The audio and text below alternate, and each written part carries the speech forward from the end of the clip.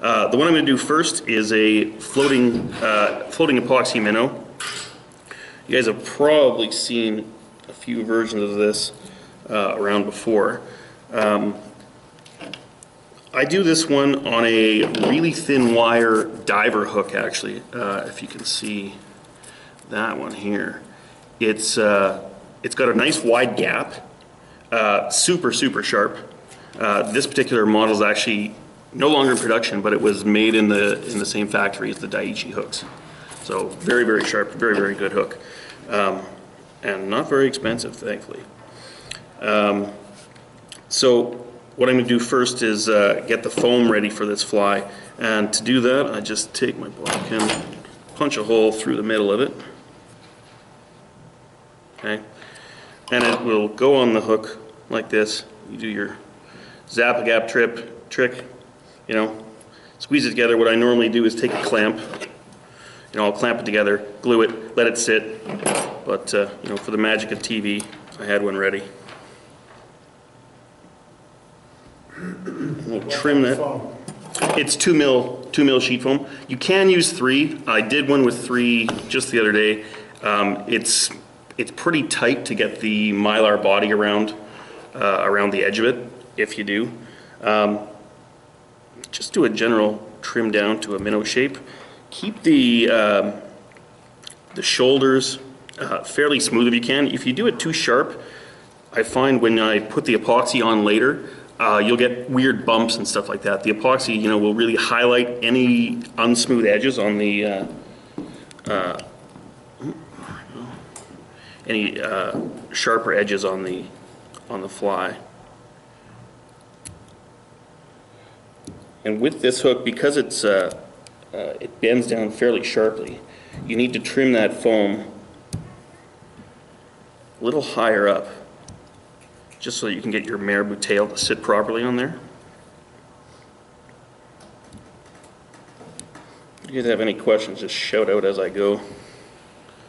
Use this in river or lakes? Almost exclusively in lakes.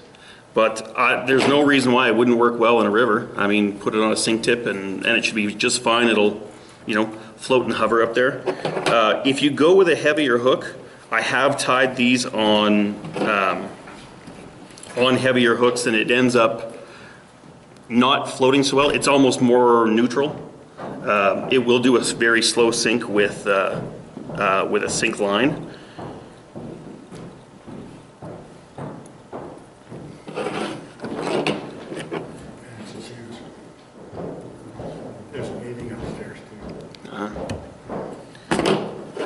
So I do, for most of these, I'll do 2 colors of marabou in the tail.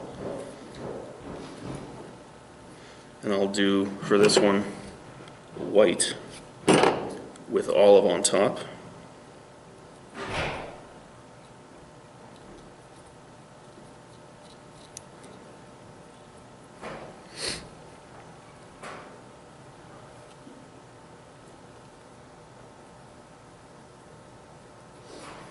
Get the one I want here.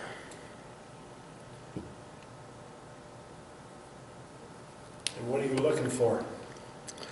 I'm looking for long, straight ones, straight fibers, as opposed to, you know, some of this stuff is rather dense and fluffy.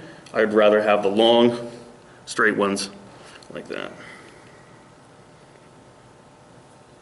I usually tie the darker one just slightly longer, like a fraction of an inch longer than the bottom one.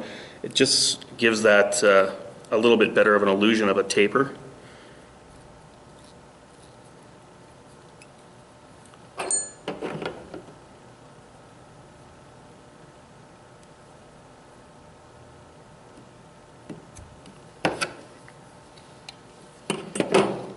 And you can be pretty rough with your thread here. All of this is going to be covered up by the mylar body, so any mistakes you make here are totally fine. Sort of wind that forward really loosely over the body. You want to keep that foam as expanded as possible. You crunch it down with thread, it's just not going to float as well. And this is the time where I like to float Sharpies and do my coloring I found by, a lot of times an epoxy minnow will be done and colored afterward over top the Mylar body. But if I do this with the markers now, you'll see after I put on the epoxy that it will bleed through the pearl Mylar tubing and give it a really good kind of shimmering look. So I'm just going to I do green on the top, I do a little bit of purple on the edges, purple or pink.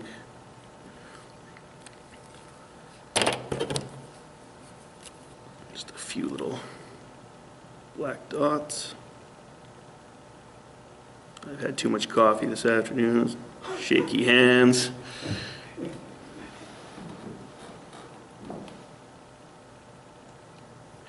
And almost all of my minnows have some red or orange on it, in some shape or another. You'll see as I do the rest of these today.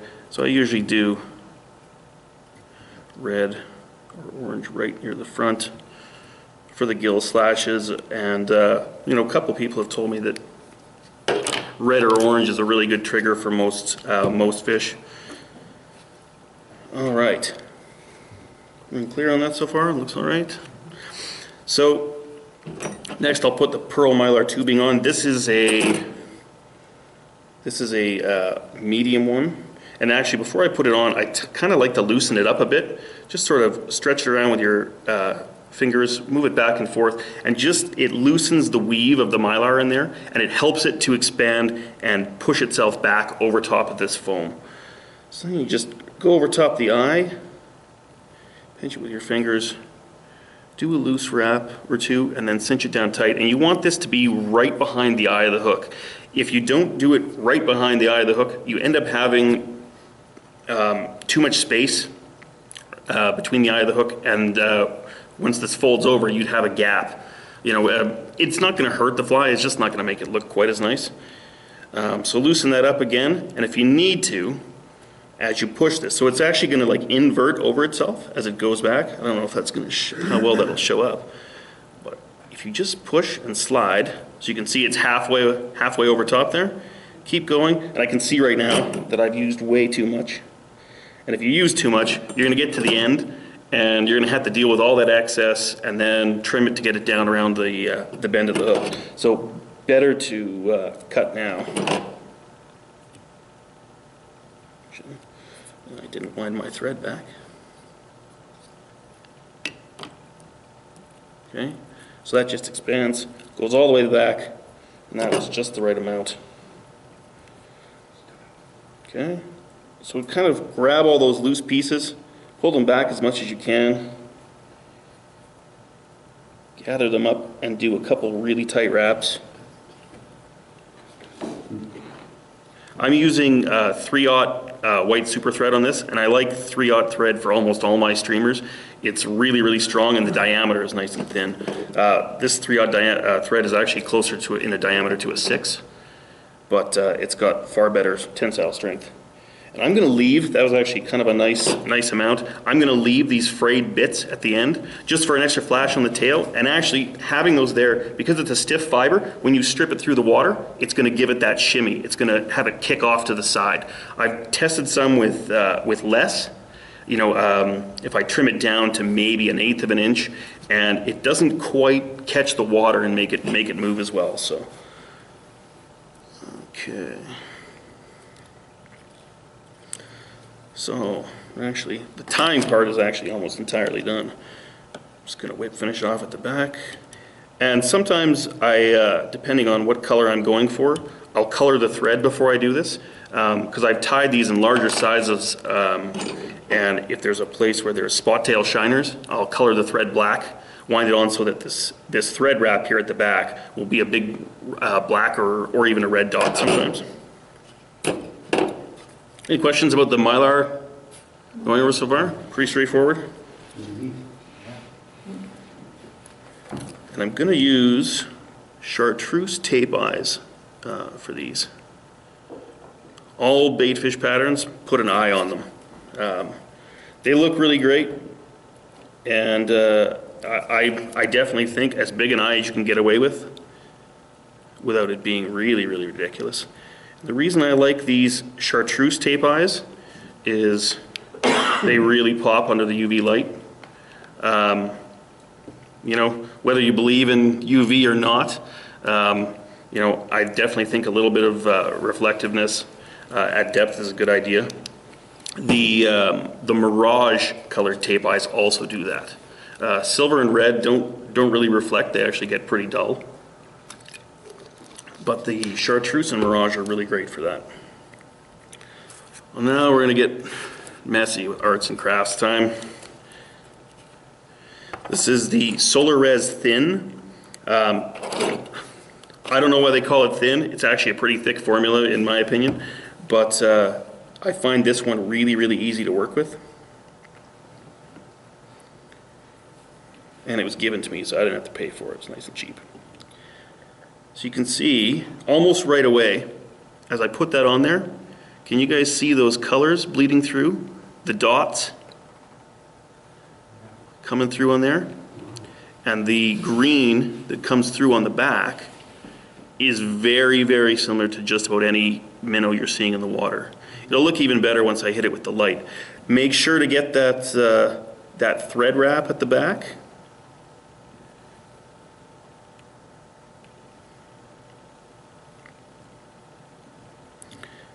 And a rotary vise is definitely handy for this, just to be able to move it around and not get too many deformities on this. And then you can hit this with the light pretty much at any time, harden it up. I can see right away a couple spots where I need to, you know, move that, you know, get some more epoxy in there, fill in some gaps, make it look pretty. Joe, I understand Solar Res has, they sell their own light. They do. Is it different from other lights? So the Solar Res light that I got with this bottle and the two other bottles I bought was a multi-lens, you know, multi-beam light. It had all sorts of, I think, 30 LEDs at the end, and I didn't really like it. It didn't seem to harden the UV, the res, as well as I would like. And I've just sort of played around with a few different lights and found that this loon light with the Solar Res is the best combo. Yeah. You know, I've you know, read a few things and sort of come to the conclusion that most of these resin formulas are pretty close. And if you really want, you know, the best drying results, it's usually in the light and how much power it puts out.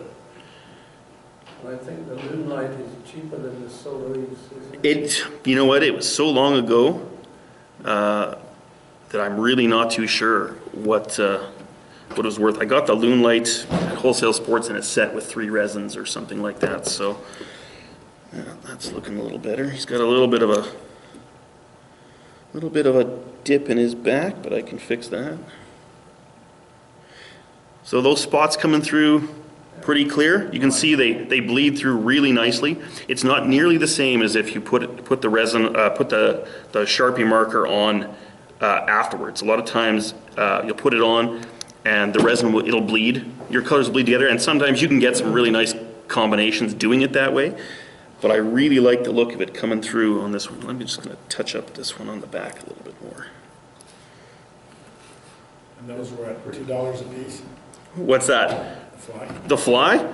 I don't think they're in commercial production. We sell some epoxy minnows, but I'll say they're not as nice as this one. Does it work? This one was, yeah. I made. Well, I was supposed to fish with Colin from the new fly fisher in Manitoba that week, but he couldn't make it, and he'd commissioned me to make him 24 of these things for the for the trip. So I had to send them back home to him with his cameraman instead. So that's pretty much it. I mean, really. Hook are you in? Sorry? What size hook? It's a size 6. really short shank. It's actually closer to the length of most standard size 8 streamer hooks.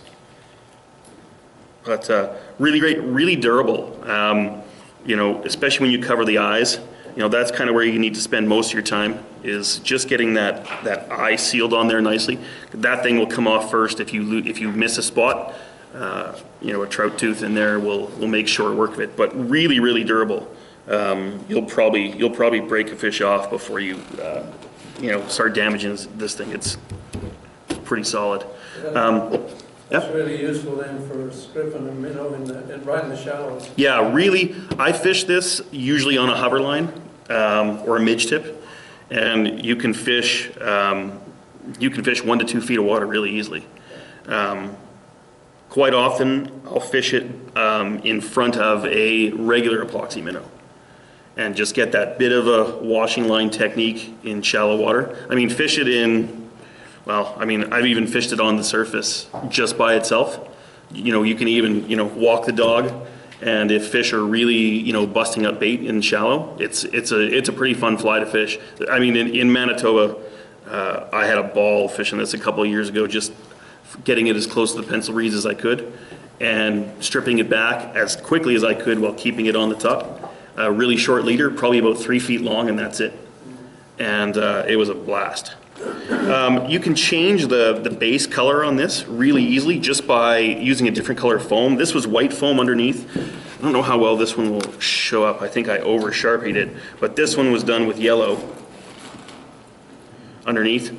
I did over Sharpie it, but you can see the yellow up on the edges and stuff. This was the one I did with 3mm foam this morning, and it's quite a chubby little minnow. But you know, definitely a fish catcher. I've made these for people in to look like smallmouth bass fry. You know, just with the bar marks and then the hash marks along with a yellow background.